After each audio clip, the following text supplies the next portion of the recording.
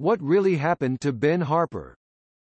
Ben Harper was born in Pomona, California to Leonard and Ellen Chase. He was just 5 when his parents got divorced. He was brought up with his brothers, Joel and Peter, by his mother's family. His grandparents ran a music store called the Folk Music Center and Museum, which was frequented by such prominent artists as Leonard Cohen, Taj Mahal, John Darnielle, and David Lindley.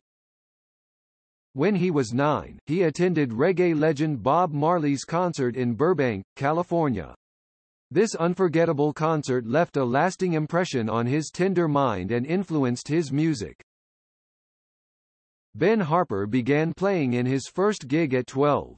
Initially, he played the slide guitar and copied the style of Robert Johnson, the American blues singer, then switched to the Weissenborn slide guitar. His first major break came with an invitation from the Grammy-winning blues musician, Taj Mahal, to tour Hawaii. Together, they recorded the album, Follow the Drinking Gourd, in 1990. In 1992, he recorded an LP, Pleasure and Pain, with singer-songwriter and multi-instrumentalist, Tom Freund. This limited edition record helped him earn a career-long contract with Virgin Records. Virgin Records released his debut album, Welcome to the Cruel World, in 1994. Now, established as a folk musician in California, he was supported by a band, the Innocent Criminals. He was invited to play at the 3-day annual music festival, Rencontres Transmusicales of Rennes, in France in 1993. It was the first time he played on a big stage. In 1995, he released the album, Fight for Your Mind. The album was well received and critics praised the singer's attempted fusion of folk, rock, reggae, and heavy metal genres. He was one of the featured singers in the 2002 documentary, Standing in the Shadows of Motown, A History of the Funk Brothers. The singer participated in the Vote for Change concert tour in 2004 to benefit a movement to encourage people in the crucial swing states to vote during the presidential elections of 2004. In 2004, he also worked in the live recording of the song, Oppression, for the album For the Lady, dedicated to the then incarcerated Burmese opposition leader, Aung San Suu Kyi. He formed a band called Fistful of Mercy, which consisted of singers like Donnie Harrison and Joseph Arthur, and released their debut record, As I Call You Down, in 2010. Ben Harper was one of the co-producers of the lead vocalist Natalie Mains's first solo rock album, Mother, which released in May 2013.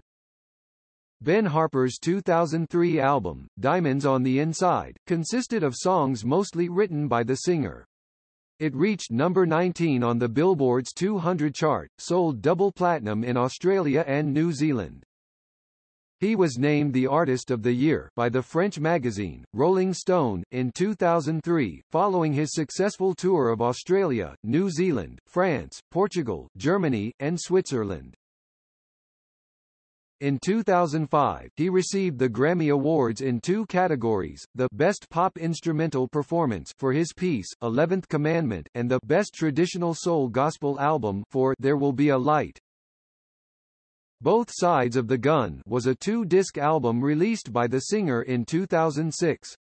The album debuted at number 7 on the Billboard 200 chart and also did well commercially in Australia.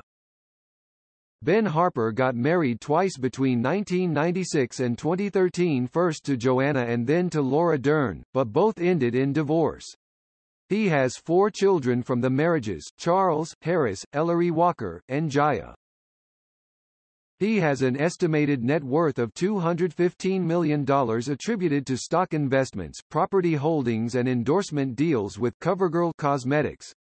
Apart from these, he is also the owner of several restaurants in Washington, and also owns a football team. This prominent singer declared, "I really make an effort to live according to my word. That doesn't mean that I am exactly like in my songs." This famous singer-songwriter appeared briefly in the mystery film, Inland Empire, written and directed by David Lynch.